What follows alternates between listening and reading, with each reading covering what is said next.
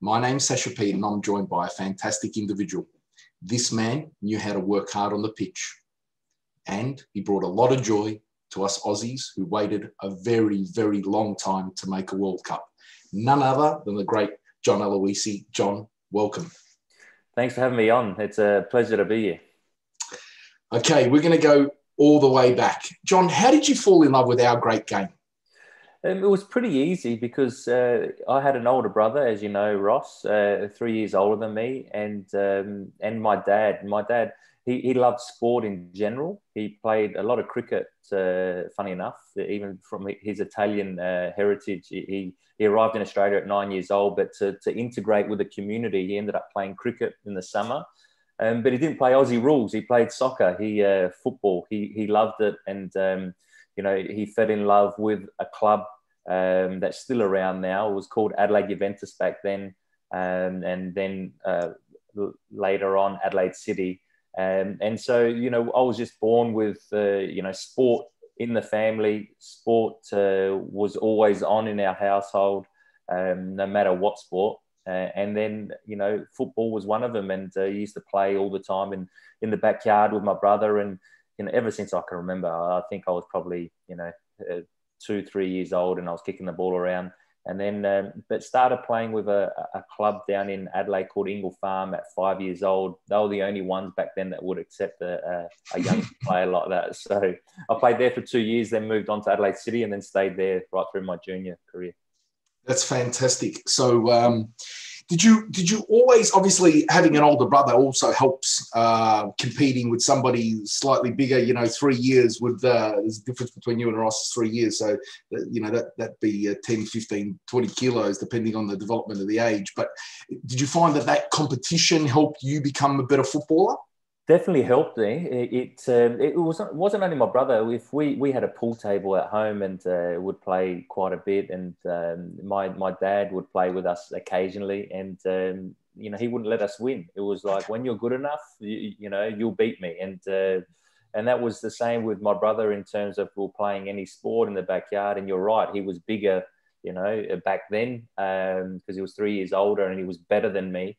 And so I always had to fight and really push myself to, either beat him or compete with him. So that helped me a lot, especially when I was younger. Then, every game would end up in a fight. So I had to learn how to protect myself as well. And then after that, it was when I started to get bigger and stronger than Ross, that the fighting stopped. But yes. we didn't play as much either. Happy days. So you obviously played your whole adult life as a forward, but did you, throughout your junior career, did you gravitate to the front of the pitch? Yeah, I started off as a defender. I started off, well, first of all, when I was 5, you play anywhere, and, I enjoyed scoring goals. And but then I moved to Adelaide City. I was only 7, and I was playing the under-10s. And so I probably wasn't good enough to play at that top end. So where's the position they put you? I'm a left footer. Right back. Yeah, no, left footer. They put me left back, yeah. Just fill in there. And then I played a couple of years also as a central defender. Yeah. And I go, this is not for me. I don't enjoy this. So I started to push myself up the top of the field and really enjoyed it. I loved, the main thing is, being that selfish striker, as, most strikers are a little bit, it's about scoring goals, and that's what I love doing, and that's where I stayed there ever since. I think I was around 12 when I moved up front. Fantastic. And so you were just a baby, really, when you made the Adelaide City first team. Yeah. Talk to me about, that's a star-studded lineup, and you got some early silverware there. The year that you guys were there, you played it. Yeah, that was in '92. So it was. Look, I was fortunate to grow up in Adelaide City. The first thing, I'll take it back a little bit. I was being coached by my dad in the youth team, and also he was the coach of the NPL side of Adelaide City. But he didn't select me in the youth team because at that stage I was only 14. I wasn't good enough. So he said, Make sure that you train hard, you can come training with us, and then, once you're better, then you might get the opportunity. Because I had to be better than the others because my dad was the coach. So we ended up crossing over. The National Youth League crossed over with the NPL side, and he had no players. And one day he came home and he said, "You have to play with me." I think I was just before I turned 15. I would have been still 14. And and this is with adults and men. And we played that game, and I started and played quite well. And Zoran Matic, the National League coach then, Adelaide City, the first team coach, he was at the game, and he said to my dad after the game, he said, "I don't care if it's your son, but you must play him all the time now." And he's come to train with me. So that's how I ended up training with the first team at an early age. And you're right, there was a star-studded team because we had internationals. Milan Ivanovic, who was he grew up in Serbia, but played for Red Star Belgrade, which is a big side.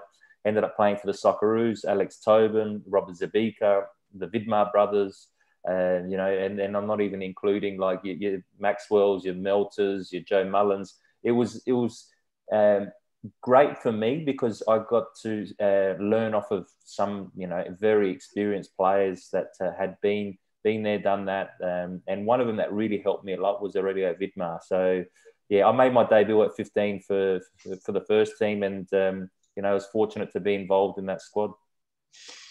I mean, like, it happens now. I mean, it's amazing. Like, we look at that era in the early 90s, how many 15, 16, 17, 18-year-old boys are playing first-team football. And so credit to you. I mean, 15, you're just a baby, and you scored a few goals that year. I scored in the cup games. I never scored in the old National League. But I only really played a couple of games in the old National League because then I went to the Institute of Sport straight after that. I got invited by Ron Smith, and I felt it was a good opportunity to go and train, virtually full time because the National League side, even though we were, they were great players and Zoran Matic was a top coach, it still wasn't professional. And so, to go to the Institute of Sport was an eye-opener because you leave home. So it prepares you when you have to go overseas, if that's what you want. And also you're competing against the best of your age group. There might be a couple a bit older, a couple a bit younger. And again, it was one of those ones that trained with Mark Viduka, Craig Moore, Josip Skoko, Clint Bolton. We had a really good squad. Vasco Troteschi was a star player back then, Robert Ennis. It was great, and Ron Smith and Steve O'Connor helped us a lot, and so that was good for me personally to develop as a player. And then once I left there, I went back to Adelaide City for a little bit, and then I ended up moving overseas soon after that. But have a look at this. So the vast majority of your footballing life, was it your dad who took you through the ranks? Mainly my dad. Mainly he coached me probably about, I wouldn't say the majority of my junior career, a little bit when I got to about 13, 14, that was when he took over and started coaching me. And look, my dad was a good coach, but a lot of it was what he'd learned through the years. And I think he did coaching education back then, but he was hard on myself and Ross especially because he did no favors for anyone, and especially not his kids. We had to be better because if we weren't better, then he would get the blame. Yeah, but think about this, and what your father helped instill in you is a mentality, and this is the some of the hardest thing, because when you get to the AIS, everybody's got talent. Yes. Right? Everybody can execute technically. Yeah. But what is the difference now?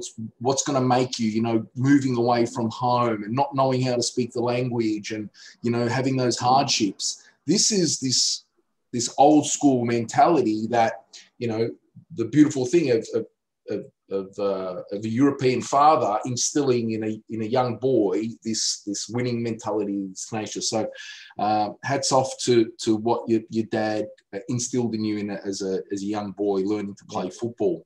Yeah, you're right. It's one of those things that now looking back, at the time I didn't always like it, but because you're right, everyone, I play with many players, even, in Adelaide City that were technically way better than me, more gifted.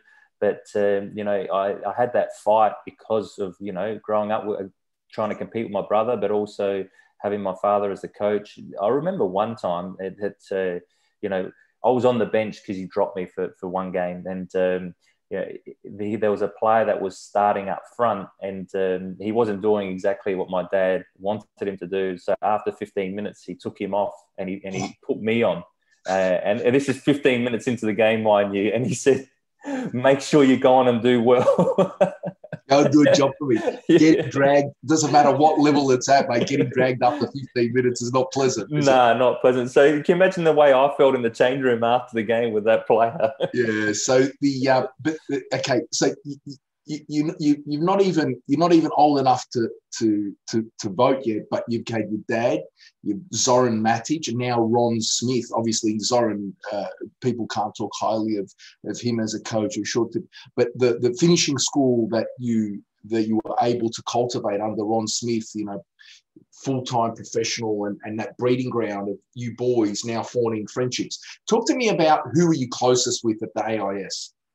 I was close with most of them. Look, I had a good relationship with Mark Viduka as well, because both being strikers, he was great also back then. But a lot of people don't realise that Dukes worked hard. Dukes he worked on his game a lot. And I was living in the same apartment block as him, and he was, I think it was downstairs from me. Then, you could always hear the ball against the wall. And this is late at night. And you'd go in there and he would be drenched with sweat, and you'd be going, Dukes, what have you been doing? And he goes, I've just been, practicing. And he'll do that every night for a couple of hours. So you go, he's not born with it. He worked hard for it. And that's why he ended up becoming probably the best striker that we've ever produced. And, ended up playing at such a high level. He was such a good player and a good person as well. Yes. And so Mark Viduka grew up across the road from me, and so I know firsthand he used to be able to juggle the ball to school. He was like 3.5 kilometres away. Yeah. He'd pick up the ball and he'd hardly drop it, right? So yes, but you have to work hard. And so any young people watching this, it doesn't fall off the tree. You've got to put the effort in to get the effort out. So so that's really nice. And so you from the finishing school at the AIS, obviously you're playing against senior men, and you're able to learn to become for lack of a better word, a professional footballer. Yeah. Did that help going overseas? Yeah, it did help. The main thing, look, we were advanced as well in terms, like Ron Smith back then with Steve O'Connor used to, do analysis with us, which analysis didn't come in until 20 years later. But, they would show us video analysis, not so much of our games, but, mainly I'll just say, for instance, I was a striker. So they would bring me upstairs and show me, Gary Lineker, how he scored goals and his movement inside the box and how he lost his player. And you'd work on that then, and you'd look at it and you'd think, okay, when the player's about to cross the ball, he's just on the shoulder of the defender, and then the last minute he nips in front. They're things that, lucky that we were learning at that age. When you go overseas, you realise that we had it really good at the AIS. We had the best facilities. Not a lot of overseas clubs back then had great facilities. They were better than what the old National League teams were, but they weren't great. Definitely didn't do video analysis. And you were left on your own, really. Yeah. You had to fight with everyone to get sink or swim. Yeah, it's a sink or swim. Yeah, exactly. And so I think the actual living away from home prepared me, because coming from Italian background, I was I wouldn't say I was a mummy's boy, but I loved being around my family a lot. Yes. So the time that I spent at the AIS helped me, when I had to go overseas. But look, nothing can prepare you for when you go over there, because it is tough. And the other thing too is that whole institute. Anyone who's gone to Canberra would know. You've got the main quarters, and then across the road all the living quarters. But you're there with the best other people of the other sports. And this high performance is a mentality, a winning mentality. And it's amazing how many people from your group in the AIS then ended up becoming Socceroos down the track in the same group. So it's a bit of a breeding ground, maybe a tip for those in football administration might be an idea, one idea of how we might become better. Okay, so I think you hadn't yet turned 18, and you get a go out of Standard Liège to go play in their second side. Is that? Yeah. So I was only 16 when I went over, just before I turned 17. Yeah. So it was only a month, and then I turned 17 years old. I was at Standard Liège, their reserve team, and it was an opportunity because they signed me. I went first 2-week trial. They liked what they saw, then they signed me. But that was tough because it was in the winter time, and it was about -7 degrees. I couldn't speak any French, and I was. But that was also good because it toughened you up, because you're on the outer. People don't want to talk to you, especially when I was on trial. No one spoke English, and then all of a sudden, when I signed for them, there's a few players that would speak to me in English, whereas before that, no one did. See, I don't think people understand. These people don't want to even pass the ball, right? Yeah. So let alone they won't talk to you. Where do you sit? Where's your locker? Where's your whatever? No, not like us Aussies. Come have a coffee with me. Let's take you out. Make you part of the group. Tell us about it. I mean, you've played for a lot of teams, but did you experience that as an Aussie abroad? If you have to come in and do a job, but do you feel that it took a time for us Aussie? For being an Aussie in that world? Yeah, it did. It took a little bit of time. Look, when I went, there was a couple of Australians that had already done well in Belgium, so you had that little bit of respect. I wouldn't say that they would, like you said, if they didn't want to pass you the ball, they wouldn't pass you the ball. And we also had a couple of run-ins and fights in training. The guy kicking you because you're an Australian and didn't want you to take his mate's place and whatever else in the side. So, but we had a bit of respect because Frank Farina, Graham Arnold, Aurelio Vidmar, Paul Ocon. Paul Ocon was there at the time. Yeah. So they'd been doing well. And so that there, yes. But you always had that in the background. They would always want a Brazilian or an Argentinian or even, someone from Africa over an Australian because, that was the flavour of the month, and it still is the flavour. So you had to make sure you were better even than the Brazilians, or else you weren't going to get a go. Did you try and speak with the other Aussie boys? Because I think Ocon was there at the time. Lawrence Kidner was there. Yeah, he was there as well, with Lawrence Kidner. Yeah, I remember. I didn't actually speak to Lawrence Kidner. I think I might have played against him. George Kulskar was there at Antwerp. The one that I kept in contact was Aurelio Vidmar, which he was great help for me. Every day off, would go either drive to where he was or he'd drive to where I was and spend the day together. Helps being both Adelaide boys, right? That helped fantastic. A lot. Now and then I moved to Royal Antwerp and George Kulskar was there. Okay, so good. So it was good. That was an easier transition, if you like, because it was the Flemish part of Belgium. And I could speak English, whereas in the French part, not many people spoke English. So that became an easier transition for me. Mm-hmm. And obviously, these are very high standard leagues, and you're still quite young. I mean, you're learning your trade, you're applying your trade, you're playing in that sort of, that I would call that second tier. What are the memories that of you, let's say, for example, at Antwerp? What springs to mind? What are some of the stories there? Yeah, the first thing that springs to mind, I was my debut. I came off the bench and I scored. So, you know, I was still only 17 at that stage as well. So that was, you know, a nice feeling, you know, that you go, okay, you know, I can do it with these senior boys.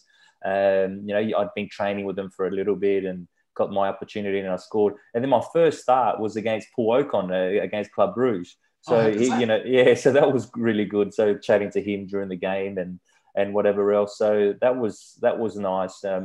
And yeah, so those Antwerp, because you would bump into, you know, certain Australians around the league. But, you know, it was mainly getting, you know, your first opportunity in Europe and starting in the first team was a big, you know, not bonus or plus or anything like that. But it was, you know, you think, okay, maybe I can make it over here because there's still question marks if you can or not. And was that at what age did you think, okay, I want to play in the highest? I mean, was that a boyhood dream? He's like, I want to play for my, you know, insert name club. Was that always that draw card you wanted to go overseas? Yeah, it was always a boyhood dream of mine. Ever since I, you know, I think when I realised I might have an opportunity of making a career out of it was when I went to nationals down in Tasmania. I think it was the under-14 national championship, and I was leading goal scorer of the championship. You know, South Australia played the, you know, New South Wales, Victoria. And so then after that, I thought, well, you know what, I might have a chance here. So, you know, that gives you that belief that you keep working hard and eventually it might happen. And then you see the players that had made it from Australia. Eddie Krinčević was another one that I used to speak to while he was over there. You know, you go, okay, you know, they've shown the pathway for us. So, you know, we've got that size so we can do it. But, you know, a dream as a kid was always to go play in the Serie A. And you got that opportunity so straight after. So Cremonese, obviously, you know, what a obviously, you know, teams like that are never going to be world beaters, but just the sheer fact of playing now in the Serie A, being able to play against the world's best. Now we talk about literally legends of the game. We're marking you. That's what a trip out. Yeah, so, no, that was you know, I don't think I was ready for it in terms of I wouldn't say level wise and you know my ability. I think mentally I wasn't ready for the actual scrutiny that you come under in Italy. You know, because I'd never received that sort of scrutiny before, and so that was an eye opener. But you know, it was an unbelievable experience because you know again, you know, I was only 19 playing for a team that was going to fight relegation. But it was in the middle of the season when I ended up going there, and they were already, you know, down the bottom. So it was going to be hard for us to survive. But, you know, 2 games in, and I'm playing at the San Siro against Inter Milan, and you've got Roberto Carlos flying up the left side there. And then a few games later, you know, you're starting against AC Milan. You've got Franco Baresi and Costa Curta marking you. Paolo Maldini on the other side. So you just go on, these are Italian legends. And at that time, Serie A was the best competition in the world. AC Milan was the best team in the world. Of course. So that was, you know, a great experience. Now looking back, you know, it was good. And it did help me as well later on in my career to be able to deal with the pressures of, you know, being a striker at a high level. Now, the question I wanted to ask you, did it help understanding, being of an Italian background, being able to speak the language, that transition in the Serie A, did that help at all? Or? Look, they still looked at me as a foreigner because I still was a foreigner. And back then you only allowed 3 foreign players. So that made it hard. My Italian wasn't good because I didn't speak it at home. My parents didn't teach me Italian because they only spoke the Calabrese dialect. So they said that they would actually hurt you in the long term knowing that dialect instead of the proper Italian. But I picked the Italian up quicker than most other languages. But it was, the transition was still hard. I found that not only because, you know, the reporters are on top of you and criticizing you and whatever, that your own supporters ended up criticizing you a lot. And I was like, I've never experienced this before.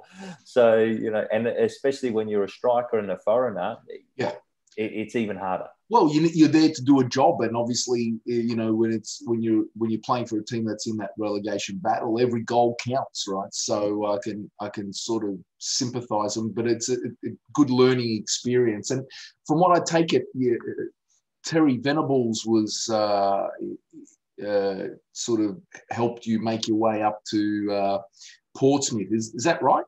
Yeah, that's right. Yeah. So Venables was the national team coach, and he's the one that selected me first to give me my debut for the national team back in '97 in Macedonia. Actually, it was in Skopje. We then after that we got relegated. This wasn't a happy time at Cremonese. We got relegated from Serie A to Serie B, and then Serie B to Serie C. Oh. And I was like, I don't want to be playing Serie C because I didn't want to drop down another level. And Venables was the chairman of Portsmouth at that time, and he said, look, you know, we'd like to sign you there. And it was a championship side. You know, it wasn't in the Premier League at the time, but it was still a decent level. And I thought, you know what, I'll probably need to take a step back to go forwards again, you know, to get my confidence to score goals. And I thought it was a good opportunity for me at Portsmouth. And sort of talk to me about the being at Portsmouth, that sort of being near the sea, the blowing the what was the feeling like, having that sea air come onto the pitch? And you know what, it's a tough place to play. Yes, you know, because the wind just swirls around, you know, on the pitch. If you got any, like, you know, if there was any chip wrapping paper or something like that, you'd see it just swirling around. So it wasn't an easy place to play, especially for the opposition players. The actual changing rooms were tiny. The opposition changing rooms were like really small. Yes. But that's what the old stadiums had. You know, they made it uncomfortable for the opposition. But there's a certain charm there as well. Yeah, that's right. Playing in these small stadiums, there's a certain charm about the place. Yeah. You can feel it. Yeah. You know, when you're coming to one of those, it's going to make it hard to get points away from home. And the same is true when opposition come to you. You're going to make it a little bit harder because there's that little bit of a fortress. Yeah, that's right. And their supporters, Portsmouth supporters, were incredible. They were, you know, always singing, always, you know, they'll take 5,000, 10,000 supporters away, you know, for the away games. And they always created a good atmosphere. And so, you know, it was, look, Portsmouth had its ups and downs. You know, the up were the football side of things. You know, I was playing regular football, scoring goals, but then Venables left, and we had like 5 other Australians there. And so, you know, the new people that came in didn't want us, and slowly just got rid of everyone. And I got told that I could leave as well. So the last probably, you know, 10 games of that season, I didn't play. And then they said in the off season, just find another club. And I didn't, because I didn't have anything better to go to. So I went back and fought for my spot. And by December, I'd scored 17 goals in all comps and got sold to Coventry City. So it worked out better for me. You know, and again, that was that fighting spirit that I had to have. Well, if I actually typify something about your playing style, that's what I would think that you had tons of. You know, if you had to line up, if God was handing out you know, sort of tickets, you must have lined up for the fighting spirit line, you know, more than everybody else, because I knew every time you went on the pitch and you up front, you know, you're going to give everything of yourself. You know, you're going to leave your heart on the pitch by hook or by crook. You're going to insert yourself in the game to try and get those opportunities to score. And I think that's, and where you were also used in the national team, you were also used in that sort of, in that vein. They know if they were going to put you up front, you're going to go there, do a job, and try and go in there and force the opposition and get the job done. So we'll circle back to the national team, because obviously you represented the national team quite. But your time at Coventry, there's some big names there. So Gary McAllister, Robbie Keane, Mustafa Hadji, just to name a few. I mean, so talk to me about some of these characters. Yeah. Oh, look, they were great players. You know, Robbie Keane he was only 19 when he signed with us. He signed at that time was a record amount for us. It was £6 million, and but you could see straight away as soon as he, you know, in training, he was incredible. Just the awareness that he had, and you know, his movement off the ball and then on the ball, and he could score goals. You know, he only stayed with us for a year, and then he got sold to Inter Milan for £12 million. Didn't work out for him there, and then he moved on. But you know, great talent at that stage. Then he ended up having a great career. Gary McAllister was a little bit older, and but you knew what you were going to get from Gary McAllister. Technically, he was in terms of his passing range. I don't think I've come across anyone that could put it wherever they wanted to. You know, so it was always when he had the ball and you made a run, he would find you. And, you know, even set pieces, you know, corners were dangerous because he could put it anywhere he wanted to. And then he ended up going to play for Liverpool after that, and, you know, kept his career going at a high level. So, you know, Mustafa Hadji was one of those players. You know, he had so much ability, but he was a hard worker. He used to run and fight, and you could actually count on him in, you know, when things were down. I remember he had a badly bruised foot, and he couldn't even put his boot on. But he wanted to play because he wanted to give, you know, everything for the team and show that, you know, he was there to support. So he ended up getting a piece of thin steak from the butcher and putting the meat in his boot. So it sort of took the cushioning away. And he played the whole game with a piece of meat in his boot. Yeah. Get out of town. I've never heard that before in my life. I'd never seen it before in my life, but it was funny because that just showed the character he was. You know, he would give everything for his team.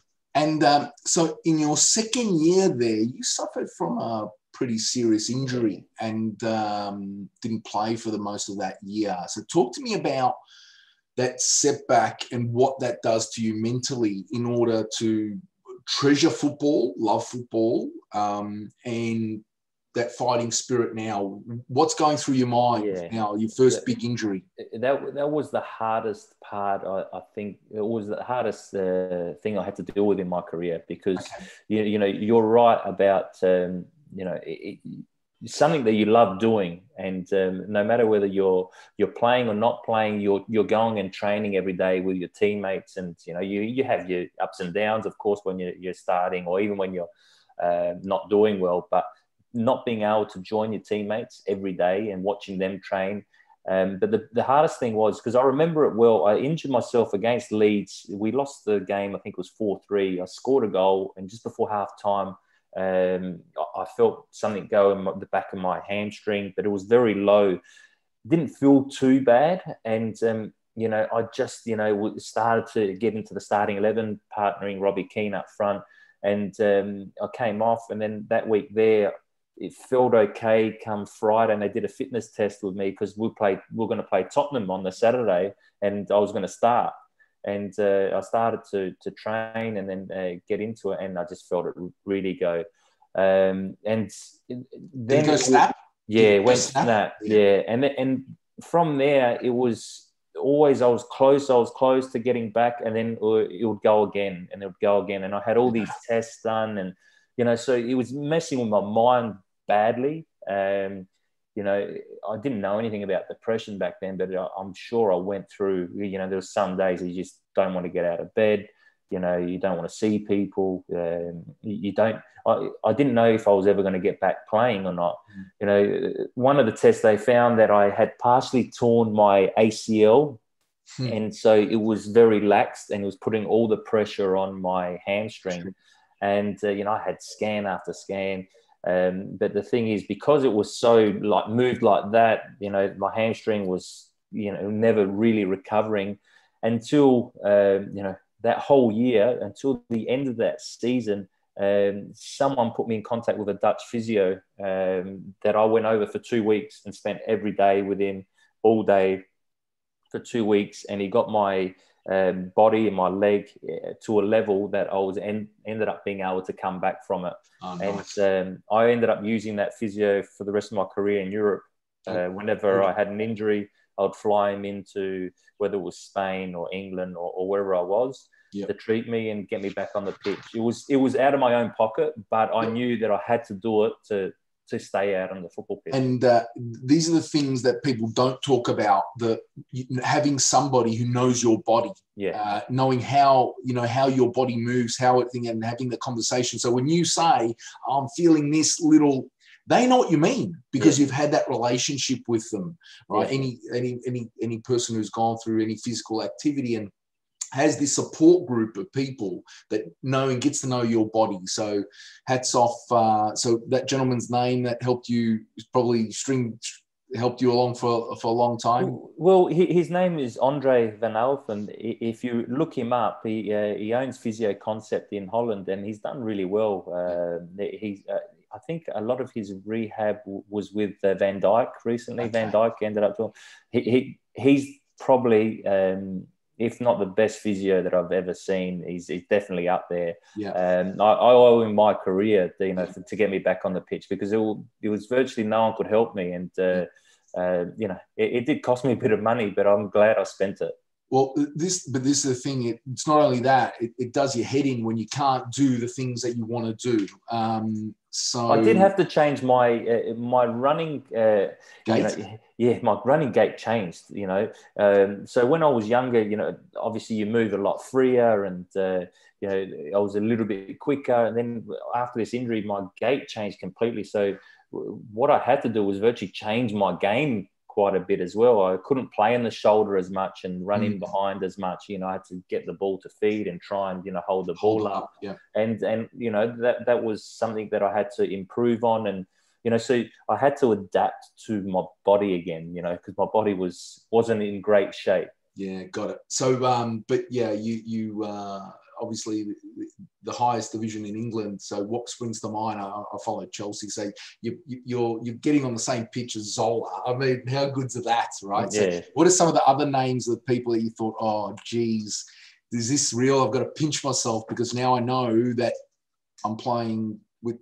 legends. So yeah, at the time, you know what you're always excited to play against those teams because they're teams that, you've seen your whole life growing up. But, you don't look at it. Sometimes out on the pitch, you might go, yeah, that was incredible what Zola just did, the way he turned and shivered away, or Ronaldinho or Zidane or whatever. But when you're out on the pitch, you're mainly focused on what you have to do. Doing your job. Okay. Yeah. So, like we, that year, when I came back from injury, I ended up playing against Man United and scoring against them. And that was that treble winning season. Yes. So it was good to you're playing against the best and with the best. You talk about some of the players that at Coventry, they were great players, world-class players. So, it was good to be involved at that level. And it's interesting that you say that. So instead of being in awe of these players, just thinking, okay, how can I get the ball off him? How can I kick him? How can I fight to get in there and win that header or do something special for my side? It's an interesting insight. The and you in I think it's 2001, you make your way over to Spain. How did that transpire? I think they saw me play in England. They also saw me with the national team. And at the time, an agent got in contact with me and said, would you like to go to Spain? And Crystal Palace were in the championship, and it was Steve Bruce actually had contacted me. And, I had to decide, well, what do I do? Is I'll stay in England or do I go across to Spain? It's a different adventure, it was going to be in the top division, so it wasn't going to be in the championship. And I said, what, I want to play and try and play against the best in Spain and just, have a different experience. It was a big call because, don't speak any Spanish. I didn't know anyone in Spain. I didn't, no Australians that really had gone there and made, a name of it. Aurelio Vidma had gone to Tenerife for a little bit. They didn't go his way and didn't play as much as he would have liked. So, I decided to go and luckily I did because they were the years I enjoyed the most in my football career. And so was it last year or the year before you made a bit of a return back to Osasuna and that you were welcomed back and the fans were chanting your name, and your Spanish is pretty good. I saw. So, how would you rate your Spanish now? Conversational? Yeah, conversational. Yeah, look, I try and read the Spanish paper as much as possible because in Spanish it keeps my my level up a little bit. And then if I ever coach Spanish players, I try and speak to them a little bit. So which I have, Corona at Brisbane Roar, and so it's important that you try and keep it going because it's hard to keep that. But it was great going back to Osasuna. It was. I think it was 15 years since I scored or played my last game was in the Spanish Cup final against Real Betis. Yes. And, the amount of people that stopped me in the city of Pamplona, which is where Osasuna is, to talk to me about that goal is very similar to what people like here with the penalty. Yes. That's what people remember me for is the Spanish Cup final goal. Yeah, so walk us through sort of how the ball was played in. You played across and bang, you're there, happy days. So Osasuna's now 100 years old. That was the first and only time they've ever been to a Spanish Cup final. Yes. And so, the whole build up to it was amazing.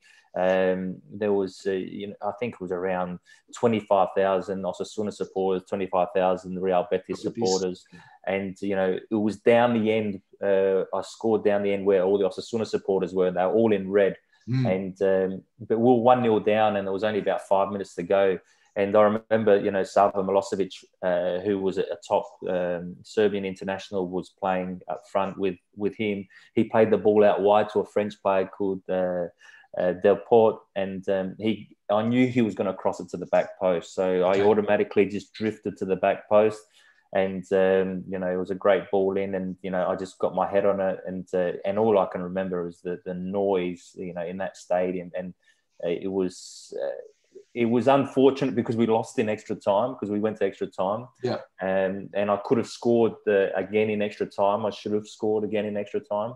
But, that day there is something that will live with me because it was my last game for Osasuna as well. Yeah. So it was a big moment. And off comes the top, No, I didn't take the top off in that game. No, not in that game. I took the top off for Osasuna before, though, a couple of times. One was we were fighting relegation and there was we needed 1 point in the second last game of the season because we didn't want to go down to the last game. And we played Athletic Bilbao, which was a rivalry between... And I scored, and the top came off, and the celebration happened. So that was before the actual Uruguay moment as well. Okay, yeah. So you're building up to this. You're building up to this, taking the top off.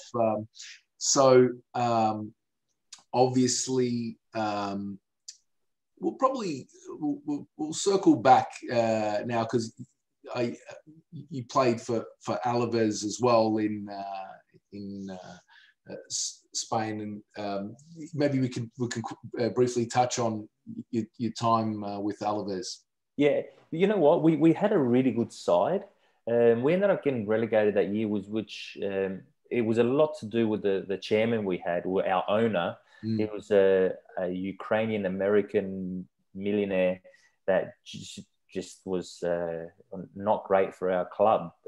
He wasn't paying the players. It was a shambles, and he sacked about 3 coaches that season. It was something that I've never had experience, and I never want to experience again because he would just what he was doing to the club in general was not fair for the supporters and not fair for the city of Victoria, where Alaves is, because it's a great city. Great club with history, played in the Europa League final against Liverpool, a few years before I was there. But we had a good side and we started the season slowly. I didn't start the first half of the season. The second half of the season, I started nearly every game and scored 10 goals, which was a really good return in, half the season. But that's probably where I was playing my best at my top level. I was, I was confident. And it was just before the 2006 World Cup. So I headed into the World Cup with confidence, even though we got relegated. But that was a great group of players as well. They were great guys, nice guys, and keep in contact with a few of them still. So let's circle back. Obviously, you talk about the time that you got to wear the national team jersey. You got to wear it fairly early on in your career as well. But maybe we talk about that first national team cap. What's it like standing up there in the line and listening to the national anthem anytime that you're on the pitch? What's that feeling like? I don't think there's any better feeling, because it's your nation. It's something that, I remember growing up and watching, all the World Cup qualifiers, through the years, and, always just missing out. The one that first comes to memory, was when we got kicked out against Israel. And Frank Arup was in charge, and he was pointing at his watch, and shambles that referee. And then the Scotland game, at Olympic Park, and then you go forward even more, and there was so many near misses. The Argentina game in '93, that was when I realised we can compete, because we drew 1-1 with Argentina in Sydney. And Aurelio Vidmar, who I was training with, ended up, scoring the goal. Tony Vidmar setting him up. So then you start to think, national team can, be on the card. So when you actually finally get there, it's the best feeling that you can have. Listening to the national anthem, getting ready to play, and you just feel. You grow even more as a player, because you believe that you can do more with your national team, because a lot of them you've grown up with as well, So, who was your roomie? Who did you spend most of that? Well, at the start was Aurelio Vidmar. Spent most of the time with him. Also spent time with Tony Vidmar, quite a bit in the national team, in terms of room partners. And then right at the end was at the World Cup was Scott Chipperfield, because Tony Vidmar missed out because of his heart problem that he had. But Aurelio and Tony were mainly my room partners, during the national team setup. There you go. So keep the Adelaide connection going. All right. Yeah, my first game was Mark Bosnich was my room partner. Oh, and I thought, I don't want to be with Bosner ever again. Okay, that would be the best room. You know what? He was. It was against. We was in Skopje, and he probably doesn't remember it, because he probably doesn't remember that he roomed with me. But the reason why I say it is because Bosner was a top guy, and he still is a top guy. But he just always needs to be doing something. Of course. And, and in his room, he had these hand sort of weight things that he was squeezing to strengthen his hands. Yes. He was always looking for that edge. And I remember talking to him about, even back then, his training regime. And he was always gaining that edge, because he wanted to be the best in the world. And at the time, he was at least in the top 3 goalkeepers in the world. He was brilliant. He could have had a better career. He knows that. But he played at the top level for a number of years. He played with Man United and won trophies. But I didn't want to room with him, because I would never have slept, because he would just kept me awake all night. yes. Since the sensibilities. So who was the dirtier brother? So Aurelio. No, they're both pretty clean. They're both good roommates, well organised. So, no, it was easy. I was lucky to have them. Okay. Yeah. All right. You had the disciplined room. Yeah. So tell us about going the first time you guys went to understanding the Montevideo. Yeah, that was, you know what, it was actually... was it comical, or was it irritating? No, it was a little bit comical, but at the time we didn't know, what to expect. We felt that we had no protection. So, we play in Melbourne, we get a good result, 1-0. We head back over we head over to Montevideo, and, it took ages. It felt like an eternity. I can't remember how long to get out of the actual airport itself, because they held you up. Yeah, they gave some BS reason why to just hold you up. I don't know exactly what it was, but it was just ridiculous. And then you walk outside, and all of a sudden you've got there's a few police officers that weren't really doing anything, and you've got these supporters, banging drums, singing, spitting on us. Wow. It was sort of making out, or you felt they were going to attack you, but they probably were never going to attack you. And you know, as you got on the bus, you know, we're watching the others come out, and I remember like Paul Ocon with his hands over his head like this, and then Frank Farina was one of the last ones, and the poor guy got spit all over his face, and you know, and it was bad. It was but it's hard. So in those moments, you're wearing the national you know, emblem, right? And what you want to do is throw fisticuffs, but you know you can't, because you're wearing the if you were just wearing a black jacket, right? You were part of the Aussie Socceroo contingent, you can start throwing fisticuffs with these people, but because you're wearing obviously you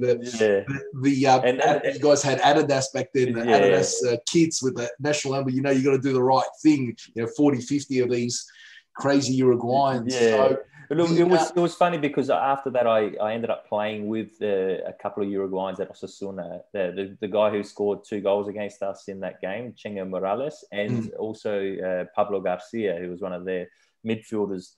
And they said to me that those the ones that were singing and spitting on us and making out they're going to attack us were paid. They were the homeless people. They were paid to come there and cause it, you know, to make it hard for us. But you know, it wasn't only that. The training facility was rubbish. You know, they just made it difficult. Whereas 4 years later, when we went, you know, we were prepared for it. We knew what was coming. You guys went to Argentina, didn't you? Yeah, we went to Argentina for a week to train at, I think it was at San Lorenzo's stadium. So it was out of, you know, the spotlight of the Uruguayans. So we only went there the night before the game, and that was all smooth. And you know, had people obviously abusing us on the street and that, but we found it funny this time. You know, it was more okay. You're now ready. You now know what you're. Yeah. All right. So we cop one over there, probably respectable loss, if you could call it that. We've got somebody of stature. Gus Hiddink, obviously, you know, well renowned. What was he like in the dressing room in terms of you know, did he just command a presence that everybody just shut up and sit there and listen? Yeah, he did. Like straight away, there's certain coaches that have got a presence and you respect straight away for what they've done in the game anyway. You know, whether it's been an ex-player that's played at the highest level, like Zidane walking back into the Real Madrid training room. And Gus Hiddink was, you know, what he had achieved at the club level, where he had coached at club level, you know, coached the Real Madrid, he, you know, won the European Champions League, or back then it was a European Cup with PSV. It took the Dutch national team to the World Cup and did well. It took you know, South Korea to the semi-final of the World Cup. So as soon as he came in, there was automatic respect. And then he was hard. He was a hard person. A lot of it was mind games that he used to play with everyone. But the thing that I noticed, that lead up to, and we're talking about the friendly games and the earlier games before the Uruguay game, he was on top of us, yelling at us, screaming at us, so putting us on edge. And then all of a sudden you come the biggest game, you know, of the 4 years to play for a World Cup qualifier against Uruguay, and he just was in the change room and he was calm and didn't say a word. And then during the game, didn't say much. And so automatically that gave that calmness over to us. And you know, we had a very experienced side though as well. So Gus Hiddink was brilliant, but we were also experienced and knew what to expect as well from the Uruguayans. And obviously, so I just sort of fast forward after you scored that goal. I remember him sort of just standing there, you know, drinking his Gatorade or whatever the bottle was. And I don't know if it actually sunk in because, you know, all the other boys, Graham Arnold, you know, Tony Franken, you know, on the bench jumping up, you know, after you put the ball in the back of net and whole worlds erupted. He was just sort of like, yeah, I'm here to do a job. Maybe he didn't really grasp what that moment was in Australian football and the gravitas of that moment. Yeah. Yeah, you're right there. He probably didn't really. I never asked him that, since, why he just stood there. I actually think you're right. I don't think he realised how big the moment was for us. Yes. Yeah. Because, what he achieved in his career, like he was qualifying for a World Cup, that was, he thought that was going to be a given, or, he was thinking, well, oh, well, yeah, if they lose, I'll go up. Yeah, and I'm out I get of it. here. Right. Yeah, so he didn't have that same, as what everyone else had. Graham Arnold had been through, how many World Cup campaigns, Tony Franken the same, Anthony Creer, who was our conditioning coach, the same, the physios, we're all been there for a long period. So for us, it was, this is now or never. Yeah. And probably the reason why now I advocate that only an Aussie should take the job, because only we know what it's like to make it or not make it. And that's why we're so vested. I think it's important. I mean, overseas coaches have done a job for us. But now I, for one, would like to advocate that we've got the talent here. We've got the experience. I think from now on, we should be mature enough to back our own. And we've done that now successfully now on 2 occasions. I mean, more than 2 occasions. I mean, obviously, we've had Aussies do the job before, even in losses, but now in successful bids as well. So, and long may it continue. Obviously, I know that he had his hitting had his favourites. I remember once you saying that, he would toss the ball up to, Harry or Viduka, and then he'd come to you, he'd spin the ball and make it all spastic. So your first touch would come off the boot, so you could just. That's the reason why I've got you on the bench. That were the mind games that he played, and but he did have his favourites. They probably won't admit to it, but like Harry, Dukes, Timmy, you could just sense it in training. And then the others, he would actually treat us, quite tough as well. But it's interesting. So he also knew where to keep his weapons too. So it's not the first time that he would put Harry on the bench as well, or Timmy on the bench as well. Yeah. These are weapons could probably line up in any of those other teams in the starting 11, but he's thinking, no, I'm going to go slightly different and keep my powder dry. I want to go to that moment. When did you know you were going to take the penalty? Look, I knew that if we went to a penalty shootout and I was on the pitch, that I would be one of the ones that could take it. We practiced penalties the day before. I had taken a few penalties with my club, and then I ended up staying behind and practicing 5 penalties the night before the game as well. And so when it came to Graham Arnold and Gus coming over, I can only remember Graham Arnold saying, who wants to take a penalty, and I just remember putting up my hand straight away. I said, yep, I'll take one, and he asked me, okay, I'll put you number 1. I said, no, put me number 5. I just had that feel. For a long period that, that could go. Heard you, sorry to interrupt, but I've heard you say that you dreamt that moment for years before, that somehow you knew that, like, you somehow manifested this, that you had a sense that there was going to be an occasion. You were going to.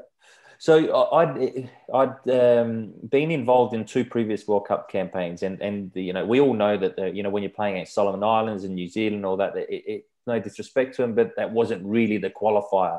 And I played in those games, but against Iran in the 2 legs, I didn't come on in '97.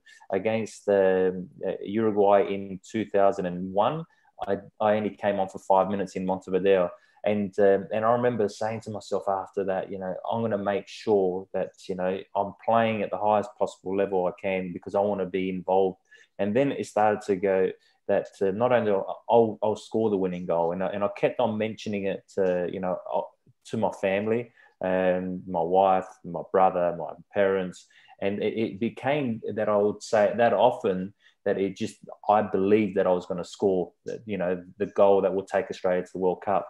And I remember we saying it to Martin Viduka one night after a game in London. I can't remember if we'd played Jamaica in a friendly game.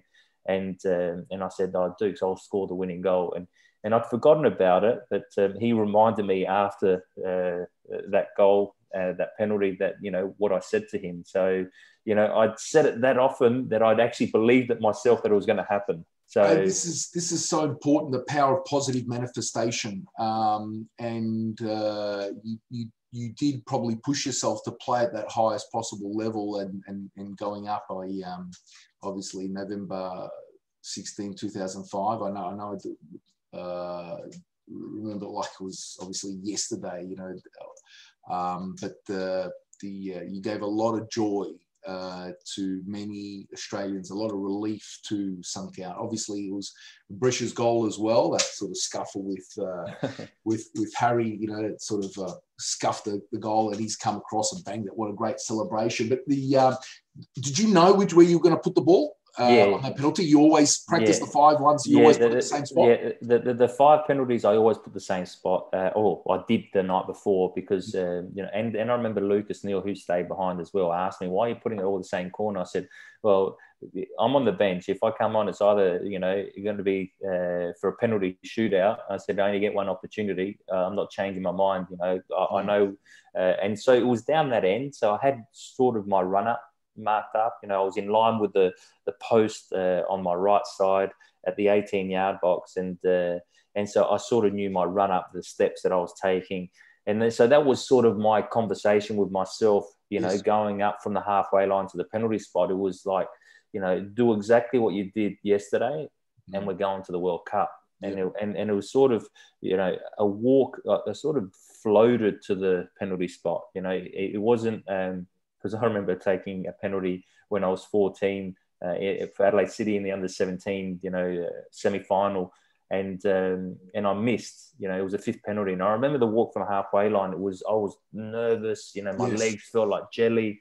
Well, this time round, it didn't. You know, because I prepared for it. I was ready for it, and so that helped a lot. And so it's amazing. You know, the celebration. I think, honestly, that's the fastest I've ever seen you run up. Like, you probably could have competed if that was a 200, right? You know, that pace. You have to drop of these ones as well. You have to remember, I had an advantage. I wasn't on for that long. I was on for about 30 odd minutes, and so most of the other players had played 90 in Montevideo, 120 here. They were dead, and so they couldn't catch me. So I was quite lucky. That was quality and eruption, obviously. And then, obviously, we go on to the World Cup, and you get to come on again and score a goal in a World Cup. Not too many Australians get to say that. What was that feeling like against the... That was just as good as the Uruguay feeling, because, you know, we didn't want to just get to a World Cup. We wanted to show the world what we could do. We believed that we could actually, you know, really compete and get through the group stage. And then, you know, who knows where it could have taken us. So we were confident that we could beat Japan, but we knew we needed to beat Japan, because if we didn't beat Japan, that was it. Our World Cup was virtually done, because we had Brazil the next game, Croatia the 3rd game, who were very, you know, well respected. They were a good European, very good European side, you know. So we thought that we had to beat Japan. So being 1-0 down for so long, and then, you know, coming on when we were 1-0 down, Timmy ended up scoring those 2 goals, and then to score that 3rd, we knew that we'd won the game. And so that fueled to having, as a striker, you love scoring goals. You dream of scoring a goal in the World Cup, and to do it and to be involved in Australia's first win at a World Cup is, you know, that was a highlight. Yeah, fantastic. Hats off to you. So we watched that game early in the morning. So a lot of joy to a lot of Aussies. Happy days. So with that World Cup memories, what were how obviously that loss, how much does that bite in? Because it's an intelligent, I call it you know, whether it was a penalty or not a penalty, you know, it was an intelligent by to go down. You know, the level of contact at that moment, you know, we all sort of felt cheated as spectators, but when you're in the side, how does that go down? Yeah, it was tough because we also felt cheated. Deep down, we knew that the referee could give it, because you know that's they've been given, and a lot of the times, that the Italians are quite smart, but not only Italians, those European sides and South American sides with that experience, they see someone on the floor, they're going to make sure they get contact, and so he went down, I didn't agree with it at the time, but looking back, you understand how the referee could give it, but it hurt, and it still does hurt, because it felt like it was an opportunity lost, because they were down to 10 men. We were at 11. We would have gone to extra time. We felt really fit. Yeah, you would have overran them. We would have overran them. I remember coming on with about, I can't remember if it was 15 minutes left or 10 minutes left, and I remember being on the pitch and just looking into the opposition eyes and just seeing Gattuso, who's an animal who run all day. He just looked defeated. He looked tired. And so I thought that we had him. And then to concede like that with no opportunity to come back, because Totti, as soon as he kicked it, the final whistle, the game was over. So that hurt a lot. Yeah, so these are sort of the agony and the ecstasy of football. You return back to Australia and with the Central Coast, and automatically get some silverware. How was your return to Australia? Was it good coming back to home soil?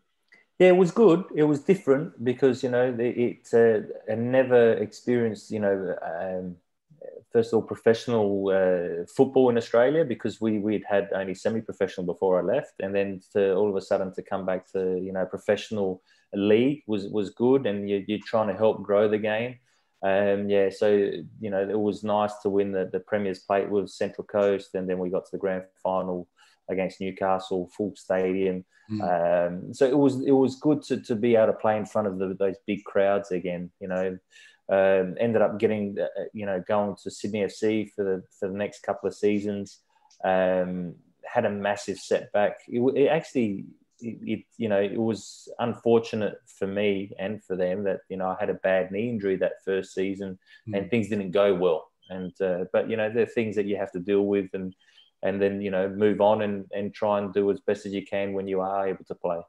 Yeah, so obviously you're there to do a job, but I think you helped. You weren't there for the last game of the year, that Sydney championship winning side, but I mean you contributed to that team, and you were there as a figurehead. Obviously,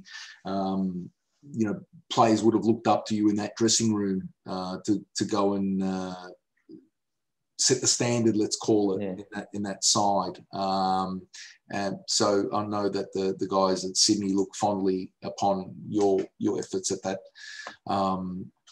there. So what do you take home from your time at Sydney FC? Look, the time was tough at the first year, and I look at it as a positive that me personally, but also as a team, to turn it around in that second season, because that second season we ended up winning, the Premier's Plate and also the grand final. Yeah, I missed out on the championship game because I injured myself. My hamstring tore off the bone in the semi-final against Wellington, so I missed out on the grand final. But and Steve Corica also missed out just before. I think he got injured in the game that we beat Melbourne Victory to win the Premier's Plate. So it was. I've got good memories of actually being able to turn it around as a team and also individually to end up because we missed out on the finals the season before, and then after that we were able to win it, and to be able to help and be there to not guide, because they had talent like Alex Brosk and Mark Bridge and those sorts of players. It was good because I felt that I could help them understand what it takes to play at the top level. And then describe the contrast for obviously Sydney FC and then Melbourne Heart, my beloved Melbourne Heart. That contrast couldn't probably be more dramatic. So the difference in the clubs, you obviously went on to coach as well, that side. But what was that like playing at Melbourne Heart? It was good. I enjoyed my last season, because I knew it was going to be my last season. So Okay. I'd already signed for Melbourne Heart when I was finishing off with Sydney FC, and then I ended up getting injured, just before the end of the season. So hamstring off the bone. I had a problem with my right knee. So I went in for surgery. I had to get my right knee cleaned up and my left hamstring stitched back on. So I come out and I can't walk. So they weren't expecting a lot from me, the Melbourne Heart, in terms of playing wise, because they thought, I might not have been able to return at all to Okay. playing. All right. And, if I was able to, it was only going to be like 10, 15-minute cameos. But they were happy with that because they wanted me to support the younger players. But once I ended up getting back fit, I ended up playing majority of games Yes. and starting because, I was obviously doing okay. But in terms of my body, I could hardly move anymore. Yeah, It was, walking wounded. yeah, What was your load during the week? So how many sessions did you do a full load, or did they have to nurse you? That was the hardest thing to do. Like even at Sydney FC, even a little bit at the Mariners, is when your body starts to give up on you, is that you're not able to train every day, just trying to prepare for the game. Now, the best part about being a footballer a lot of the time is that day in, day out stuff with, your teammates and, your competitive nature in training and getting to know your teammates as well. So that was hard. I reckon I probably only trained twice a week, at the end of my career. And so it was a recovery after a game. Yes. And then, even day before games, I wasn't even training, which was unusual for me, but that's all I had to do, or all I could do to get on the pitch. Yes, and like I said, you went on to coach many sides in the so obviously both Melbourne and Brisbane, and you had your brother at Brisbane as well with you. What was that like, having coaching aside with Ross in the team? Yeah, no, it was really good. Look, the first thing why I wanted Ross was because he was a good coach. That's the first thing that I had to look at. And, I'd seen what he had done with the Lady Reds down in Adelaide, what he had done down at NPL level in Adelaide with West Adelaide, and also what he was able to end up achieving, being assistant coach to Stage with the Matildas, went to a World Cup. So, that was the first thing, is he going to be beneficial in terms of his coaching capabilities? Yes. So then after that, it was like, can I work with him? I can trust him. I know him inside out. He knows me inside out. And so, we're different, characters as well. And so sometimes you need to have someone different around you. You can't always have the same sort of person next to you, because then, you don't actually complement each other. It's this good cop, maybe for lack of a better word, good cop, bad cop, or the different energy in the room. Yeah, right? just different energy in the room. Sometimes, I might want him to actually rev up the players, because if I do it all the time, then it's my voice becomes stale. So it was actually, it worked really well with, we were very unfortunate that we didn't win the Premier's Plate in the first season at Brisbane. We missed out by 1 point. All we needed to do was win against Melbourne Victory, who had rested a lot of players in their last game against us down at Amy Park, and we had a number of chances, but we ended up drawing nil all. So we missed out on winning that by 1 point. And then the major semi-final, we were up 3-0 against the Western Sydney Wanderers, and we ended up drawing 4-4 in normal time, and then they beat us. Great game, but disaster for a coach, right? They're coach killers. It was a coach killers. Killer. It was a coach killer. But it was, when you talk about the level and the actual atmosphere at the game, that was probably the best atmosphere and best standard, of football that that I can remember the A-League having. And it was great. It was, it was a hard experience to go through losing, but it was a good experience because I thought that the actual A-League that season was at a very, very high level. Your beloved Melbourne City had a top side that year, and I think they finished fourth. Had Fornaroli, had players like that, Moy, and free scoring side, but only could finish fourth. Sydney FC didn't even make the sixth that year with Graham Arnold, and Melbourne Victory had came sixth, and it was a really, really good, strong competition. The you've now played and coached at the highest possible level, and the question I always ask is, if you had to give advice to that 13, 14, 15, 16-year-old, what they need to learn or understand? I think the biggest thing is your work ethic. I think that, there's plenty, and we spoke about it earlier, there's plenty of talented players, there's plenty of talented, people in the world. But, the ones that go further, the ones that end up achieving are the ones that, work hard at their game and their craft. And it's one thing about working hard, it's also working smart. You have to find the right ways to do things and learn from your mistakes and try and improve all the time. And know you're going to have setbacks. That's how you overcome those setbacks. That's really important, because I don't think any successful person in life in general hasn't had a setback. They just know how to get over it and how to deal with obstacles. And I think that's important. You have to be able to, especially now with the social media, have thick skin as well. Yes. Because a lot of people don't realize the amount that especially people in the spotlight, what they have to deal with.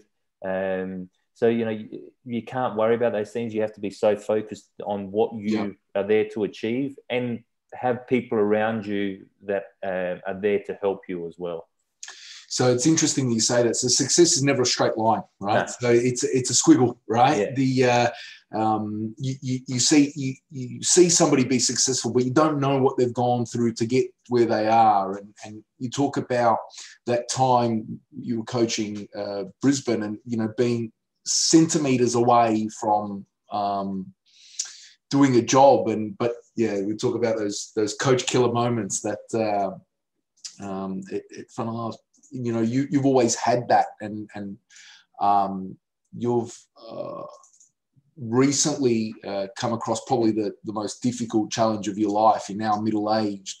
How did the mentality of being a professional footballer help you cope with the challenge of your health? Because I believe now health is the new wealth, and you had recent difficulty with your heart. And so talk to me about how your professional and managerial career, how did that lead up to the fact that now dealing with maybe your greatest challenge in your life? That was definitely the greatest challenge that I've had to deal with, because even though I am middle-aged now, I'm going to be 45 next week, I still felt physically that I was in good condition and in good health, but there was something not right I was feeling, and I could feel my heart had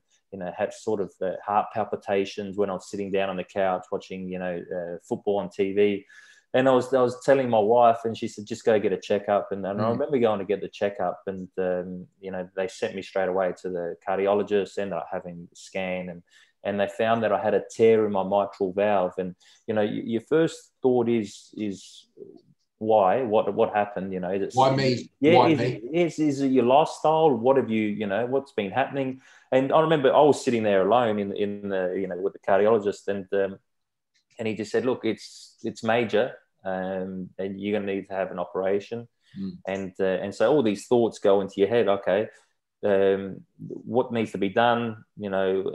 Open heart surgery. So they explain to you that they cut from up here all the way down, open you up, put your heart on a machine, deflate your lungs, put it on a machine, and then they operate. And then they talk about the operation. Do you need to get your mitral valve replaced? If you do, then you're on. What do you want, a pig's one or a mechanical one? Yeah. So what a great choice. Yeah. So I was like, all right, you're giving me the options, and they're very like pretty straightforward with it all. And it was like, all right, okay, the mechanical one, you'd need to be on this sort of this rat blood poison, and they call it rat poison. That's right, they call it rat poison. And then and the pigs one, you don't know how long it's going to last for. It could last 10, 15 years, and you have to have another operation. But he said, but what we will try and do at first, the surgeon, what they'll try and do is actually repair it. Yeah. Mm-hmm. And so they're all the things they explain to you. And then, but the thing that I didn't, and they couldn't give me an answer is why it happened. They said, you're just unlucky. Yeah. The rest of your heart's fine. You've just been unfortunate. You know, it's like crossing the road, getting hit by a car. You just don't know why it happened, how it happened. So the hardest thing is when, you know, I went in 3 days before the actual surgery into the hospital because they had to do other tests on you.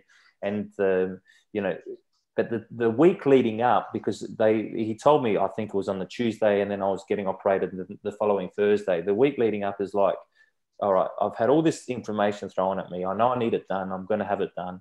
You know, telling your family is hard because, you know, first of all, you're trying to be strong for your kids and for your wife. I broke down when I told my dad because that's when you open up the most. And then it was like, what do I need to do? So then I started to draw back my experiences as a player, as a coach, you know, in terms of mentally getting myself prepared. And I remember, you know, the manifestations that you're talking about, the positive, you know, manifestations and you know, what that can do for you and how that can help you. So I started to write down on a piece of paper what I would like to happen during the operation. You know, I want them to be able to repair my mitral valve. I want the recovery to go well. And so I had these things written down, and, you know, every morning and every night I'd read through them at least 3 times. And then I'd learn how to meditate while I was coaching as well to you know, really calm your body down. And so that helped me because, you know, you don't know going into this major surgery how you're going to come out, if you're going to come out of it. And that plays on your mind a little bit. So every time I actually was thinking negatively about it, I would go and read these, you know, things that I'd written down. I would try and meditate. I'd read a book, The Monk Who Sold His Ferrari, which I was reading that during that period as well. That kept me, you know, it was. I tried everything possible to keep my mind turning into a negative way and just trying to keep it positive the whole time. Fantastic. And so through every sort of dark moment, I think that's where people get the greatest growth. Okay. Yeah. And so maybe we can finish off, you know, what has been your revelation since that moment? Where's been the growth? What next? What's the positive that you can draw out of this? That maybe that new lease of life or the new refound passion, what it is, what's next for John Aloisi? You know, when I was sitting there in hospital recovering, and I realised that my passion's football.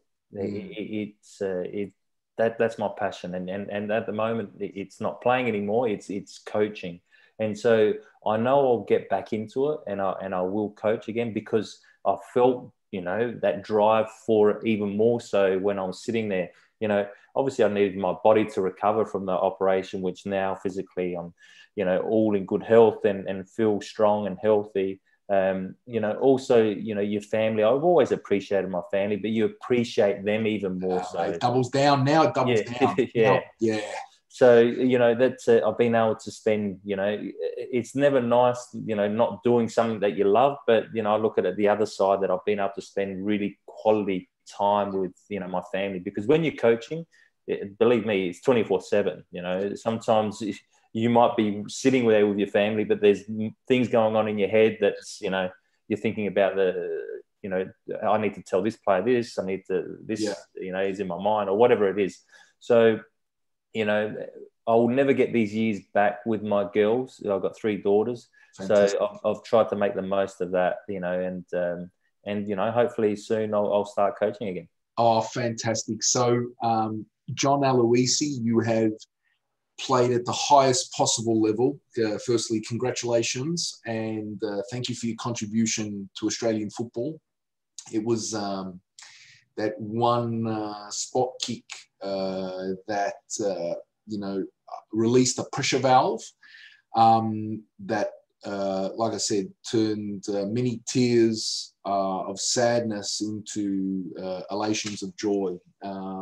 So I wish you all the very best in your next endeavours, and it's been a great honour and a privilege. No, thanks. Thanks for having me on. I've really enjoyed it. Hopefully the audience enjoys it as well. Hey guys, we've come to the end of this episode. Thank you so much for watching. I really appreciate you taking the time to listen to our wonderful guest. If you like this type of content and would like to see more, how about you hit the like and subscribe button? And have a fantastic day.